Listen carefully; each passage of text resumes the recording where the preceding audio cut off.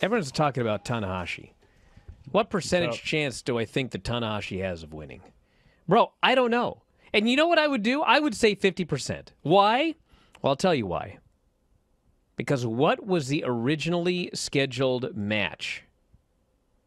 It was CM Punk versus Hiroshi Tanahashi for the AEW title, right? That was the original match. Yes. CM Punk got hurt, and he was removed from that match. Okay?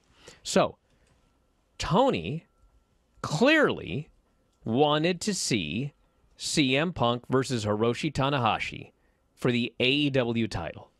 Well, now he can't because CM Punk got hurt.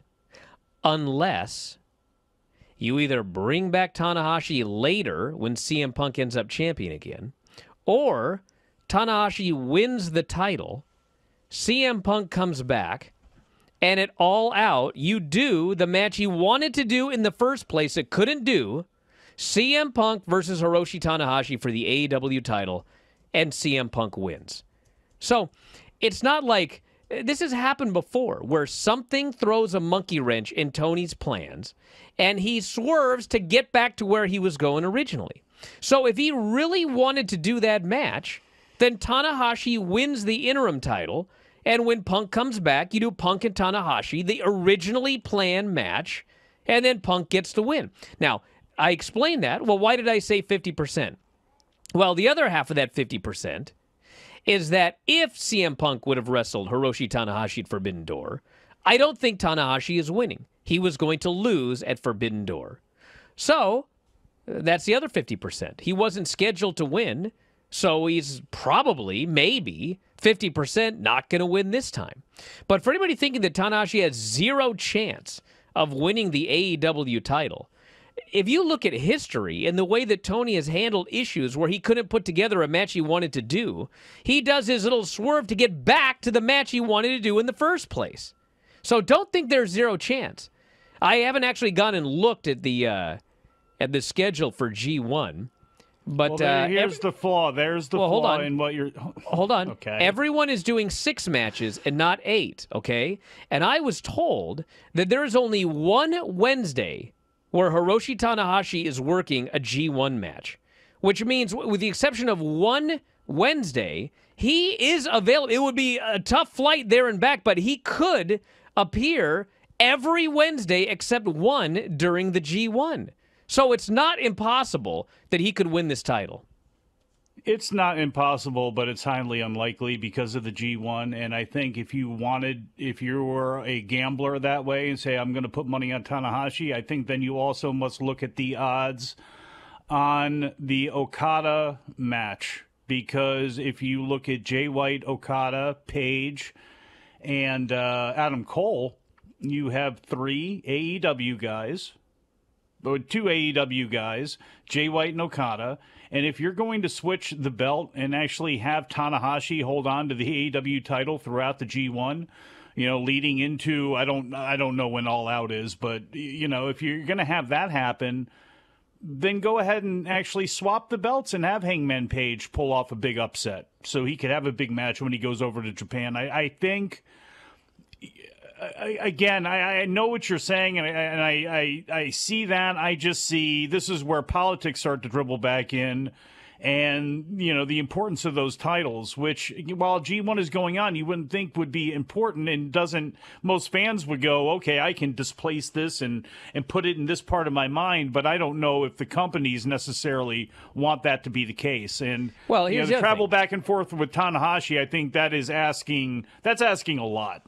Well, he doesn't have to be there for every show. Certainly not. I mean, he doesn't have to do every single Wednesday that he's available. He could do a couple of videos, but he could appear.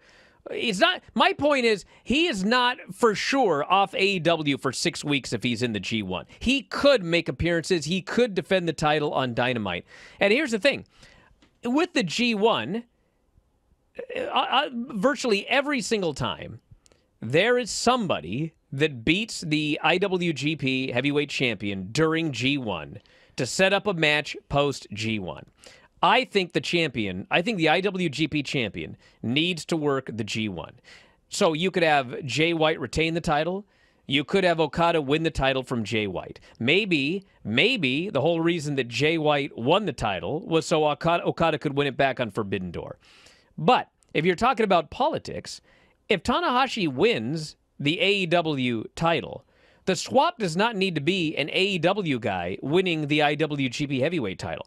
FTR can win the IWGP Tag Team titles. So the New Japan belts that come over here are the World Tag Team titles, and the AEW title that goes over there but also stays here because Tanahashi could work shows would be the AEW Championship. So you can make this work with the G1 and with a political, both sides get one belt. You could do that. I still believe that Moxley is probably going to win, despite everything I just said.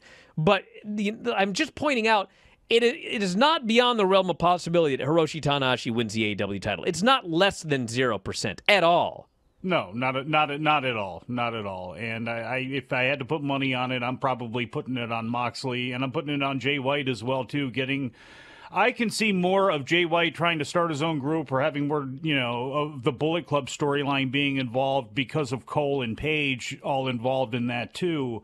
And Okada somehow getting screwed out of this because now that you've taken it off Okada and put it on White, to me now it's the build for Okada, and he can win it back before January 4th, but I can see a story, and I can see possibly where that title stays out of his grasp until the end of the year, until those January 4th shows. But who knows? We got a long way to go, and Sunday we got to get out of the way first, and there's enough matches that we can go through without having to fantasy book out too much. Sangha versus Lee.